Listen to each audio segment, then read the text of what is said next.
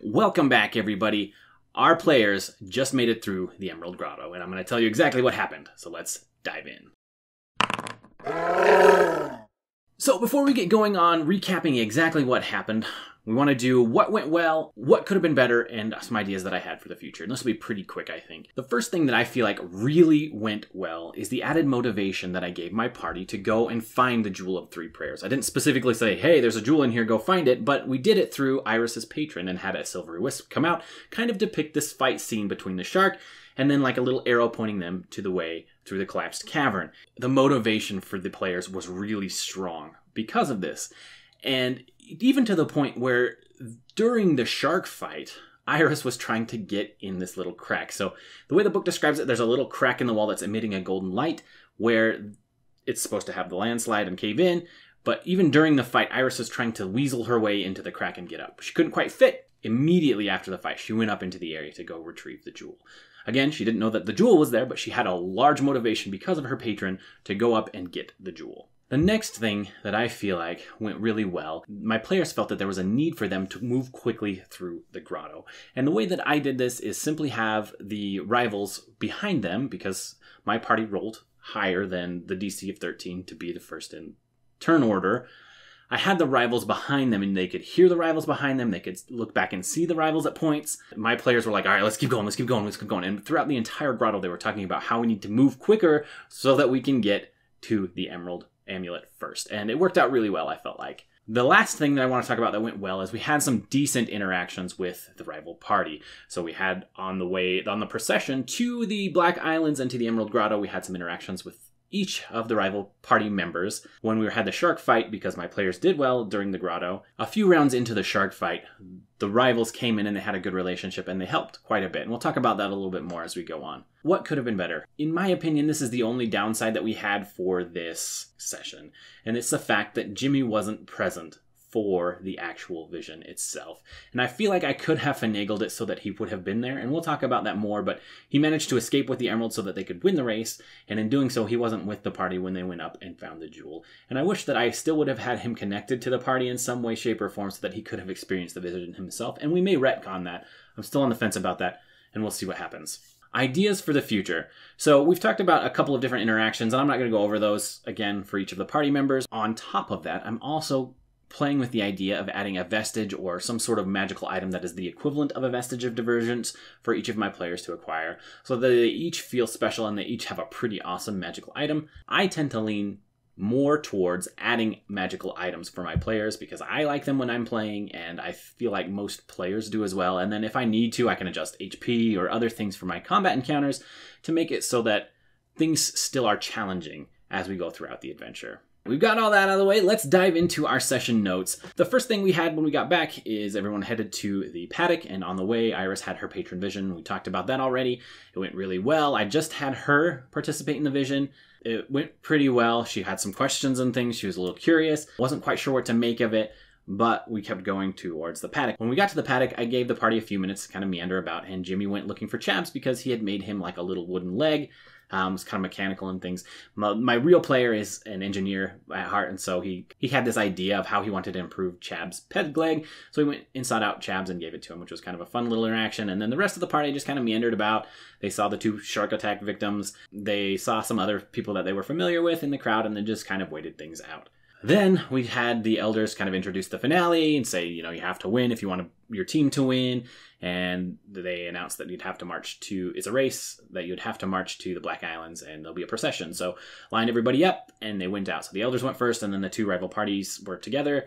And Io had, this is where we had some good conversations with the rival party. So Io approached Jimmy and just said, hey, I'm really impressed with your group and I really enjoyed the competition you gave me as we were in the race for the spear. And they kind of went back and forth for a little bit. After that, I had Dermot come and approach Dmitri in kind of a timid, shy way and just say, hey, thanks again for giving me the courage and the motivation to go through the maze. I really appreciate it. They gave high fives, shook hands, kind of introduced each other, and as the procession walked on, they had a conversation. Galsariad kind of came to the group and just said, hey, how'd you guys do on the riddles? And they talked a little bit about that because that's something Galsariad's interested in. Then we had Maggie approach Chozen and talk tactics, and it went about as I expected. Chozen was like, I don't know what you're talking about tactics, I just brute strengthed it, kind of a deal. And then they talked about their battles as they were going to the Emerald Grotto. Lastly, we had Irvin kind of approach Iris and say, I don't know how you did it with all those pies. I'm so gross, I never want to see a pie again. And they had a quick little interaction. As they got to the Emerald Grotto itself, we had the presentation there. They got their potions of water breathing. Jimmy doesn't need it, so he handed an extra one to Chozen, who just kept it on his person. So from there, we jumped straight into rolling initiative. And my players beat the DC of 13 to be first in the rival party. So let's go ahead and jump to the map. I think this will be helpful.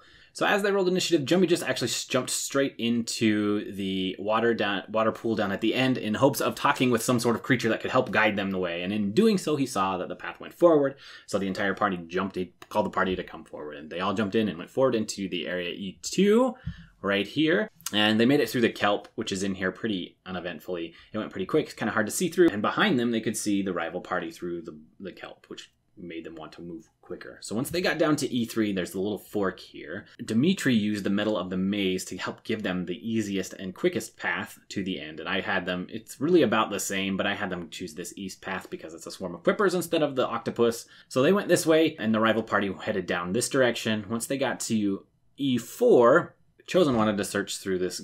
It's described as ghostly white grass. So he spent a few minutes with his axe trying to get through, and they had to make dex saves to try and avoid the grass. They all managed to do so, and they made it out pretty uneventfully. So then we get to E5, where there is a landslide that happens, and they all made their dex saves, so they took half damage, and the rock slide kind of looks like it's preventing them from exiting in this general area. However, immediately they just said, we'll start digging. And in digging, they go over there and see that there is an actual exit. So it didn't take them very long to get through here and this general direction, where they run into their first real problem in the swarm of quippers. They fought back and forth for a little while. They had some arguments about, well, let's just pass it and get to the end. So Jimmy decides to keep going forward, as does Dmitri. Iris uses a cloud of daggers, and Chozen uses one of his grung poison vials to make them kind of confused. And he used a green vial, which made them a little confused. And they did enough damage. They killed about half the swarm and then confused the remaining half and ended up moving forward without finishing off the swarm of quippers, where they ran into their shark. And immediately Iris goes, oh, hey, I remember this part of my vision with the shark and all that. We described the shark having the spear and the emerald tied to them. So Jimmy immediately goes to try and cut the rope so that he can get the emerald. Dmitri goes straight for the spear, and the other two, Chozen and Iris, start attacking the shark. So we have a couple of rounds of combat. Fair warning, this shark is no joke. It can do quite a bit of damage. It almost one-shot Jimmy, and then eventually did take Jimmy out as Jimmy finally gets the amulet, pulls it out, puts it in his pocket. As he's going to retreat and exit, the shark bites him, and down goes Jimmy. At this point, my party starts to hear the rival party coming from this general direction. And we have a few more rounds. We have another round of combat where Iris gets it, and as she tries to leave the shark bites her and she goes down. And then the shark moves up here to block the exit because it can tell that they're trying to go this way. Dmitri pulls the spear and gets the +1 moon-touched spear. Jimmy grabs the amulet. The rival party makes their way in and starts attacking. They don't know that Jimmy has the actual amulet. Iris is down over here. Dermot sees Iris down and spares her. Then we continue to fight for a little bit, another couple of rounds where Iris eventually is trying to get through here as she was revived. She decides, well, there's enough people here, I'm going to try and get in here. She can't quite fit in yet. Through some more rounds of combat, the shark comes and goes, and mostly just patrolling this general area so that people can't escape. Jimmy uses Misty Step to come back into this area. No one knows where he's gone, and he has to fight the quippers, who are no longer confused. And he is on death's door with just a handful of hit points. Luckily, they roll really low, and he does well enough that he can get out and escape. So Jimmy heads this general direction, and then shortly thereafter, the shark is taken down by the remainder of the rivals. And Chozen actually gets the killing blow where he chops the shark's head off and takes the shark head as a trophy. When the shark's head's chopped off, there is a landslide that stops here, cutting them all off, cutting everybody off from Jimmy, who is gone. And then the shark comes this way, hits, as is described in the book. The cavern opens, and everyone heads this general direction. And Iris does it real quick. Jumps right up and sees the jewel here. I just read the box text as it's described.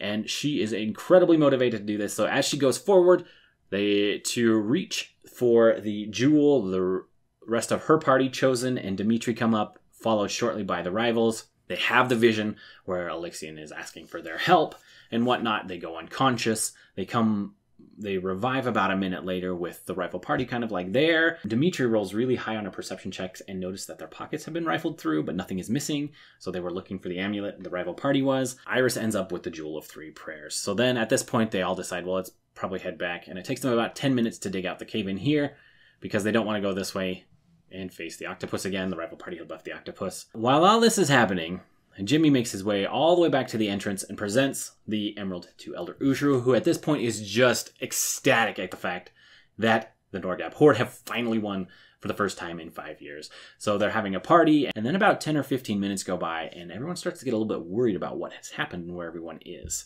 Eventually, our party of heroes and the rival party come on out, and there's a giant celebration. Everyone's ecstatic. Celebrate into the night. Elder Ushru gives them their rewards, 100 gold pieces, and then they all head back to the Unbroken Tuscan, where they're provided a free night of stay. At that point, partying well into the night, and eventually they all make their way into bed, where they reach level 4. So that took a little while because they're at level 4, you can do ability score increases or you can do a feat, and I allow both. So it took a while for them to kind of dig through some of the feats and whatnot that they wanted to do, and that was the end of our session. It went really well. It was a lot of fun, lots of back and forth. There were some high anxiety moments with some of the characters going down, but overall I think it went really well, and I'm excited to see where they go from here. And that's pretty much it. Thank you guys so much for watching. I do appreciate it. Let me know what your party has done in this. I'd really like to know. I've seen a few stories down in the comments, so please let me know what your party does. It's super interesting and fun for me to see how your party differs from mine. Anyway, that's it. We'll catch you in the next one.